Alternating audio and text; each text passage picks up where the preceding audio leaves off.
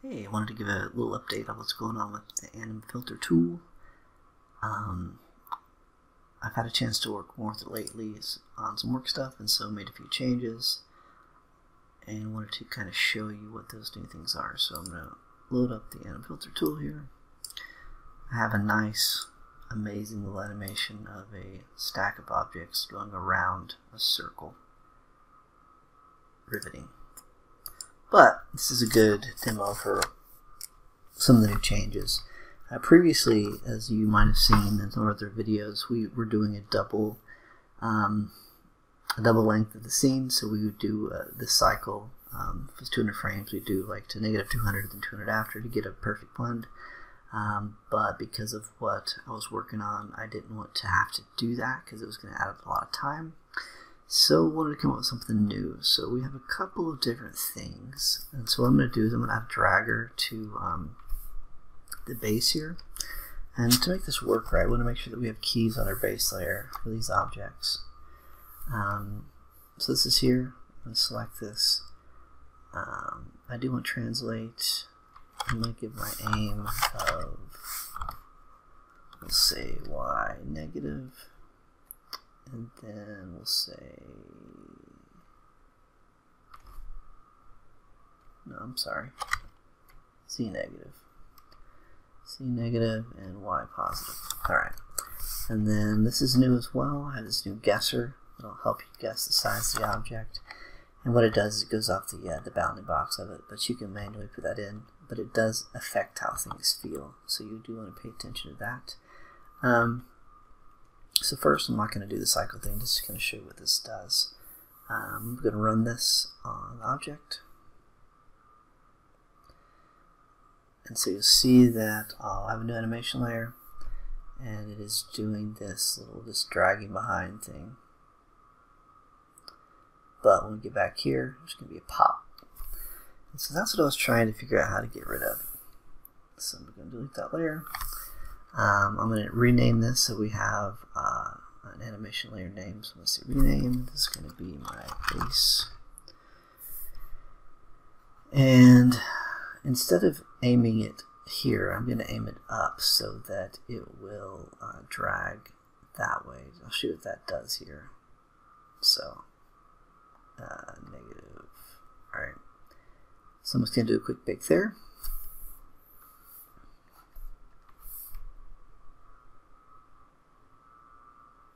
So now you'll see it's going to drag because the aim is getting dragged behind. So you can have control of how it feels by doing this, but you see you have that pop there again on that cycle, which is not what we want. So we have two different modes for dealing with this. Also, I recently, in the last day, there was a bug where it wasn't properly killing the existing animation layer when it did the second bake, and so it was giving weird results, but that should be resolved now. But I'm going to turn on blend, and I'm going to say I want a 15 frame blend, and I'm going to do a reverse blend, and then I'm going to run that. So what that's going to do is it's going to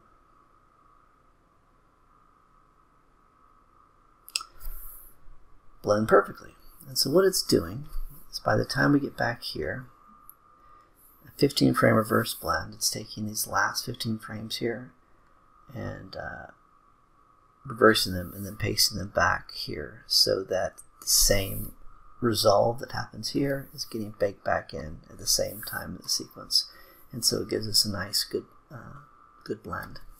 But what if we wanted to add to this? So I'm going to add another one to this object, add a second dragger.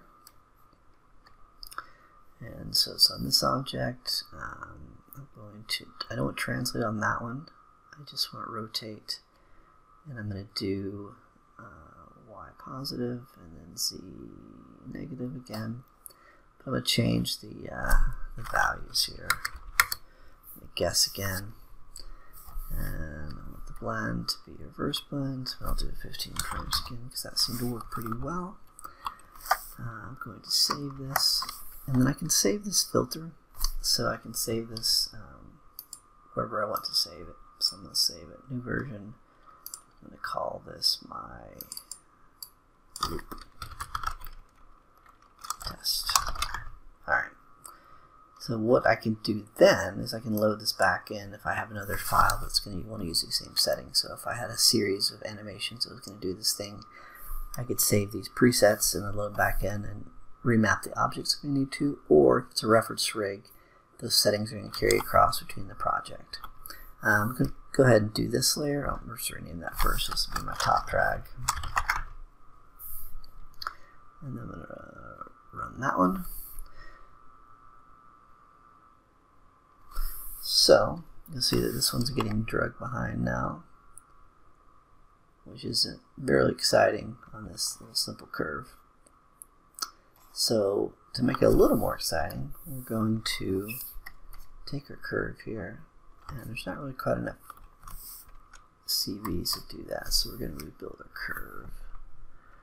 I'm going to go modeling, curve, rebuild, and sure, let's rebuild with that. Oop, I don't want to keep these. Curve, rebuild. I don't want to keep the original. Alright.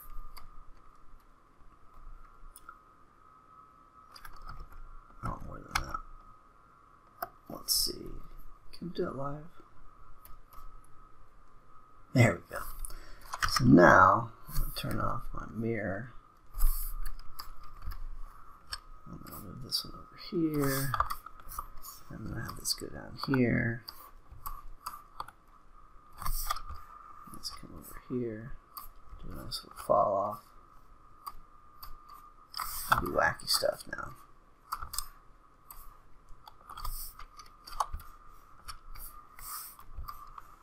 Alright. Nice weird curve. Now we're going to cross our fingers, and I'm going to run them both at the same time with run.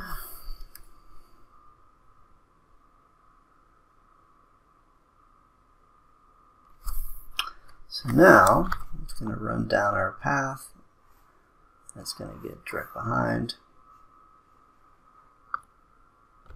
And still get a nice blend. So, as you can imagine, you can chain this with a lot of different things to get different effects. We're going to look at one other example here. But you can also, for giggles, because we do it on layers, you have a weight, so you can take the weight on and off for that, which is something we do a lot. I'll key that.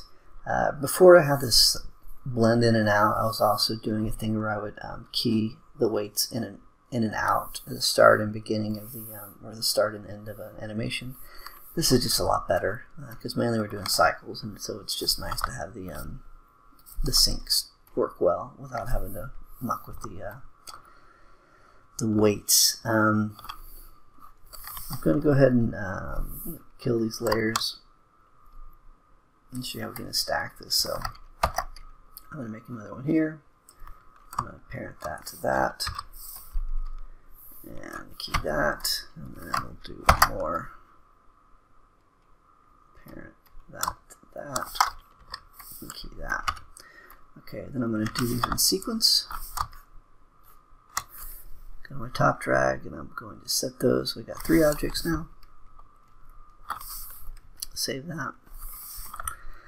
And then we'll do another break.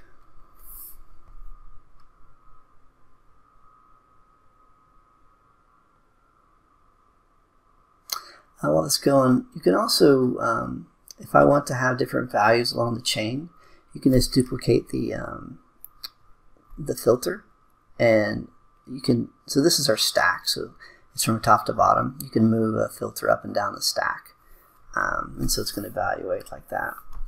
So you can get, as you've seen some of my fish examples, this is what I've been doing. Is I have on my FK chain, I'm using dragger on it, and then I usually use a spring for some other stuff. But this is get you a nice little pass for stuff.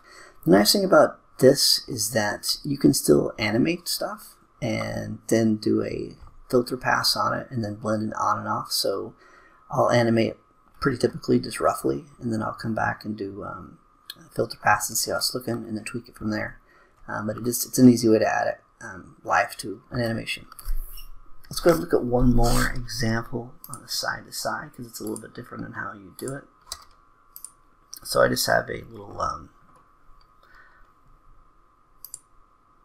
cool little box here. So I just got a series here, and I got keys on already.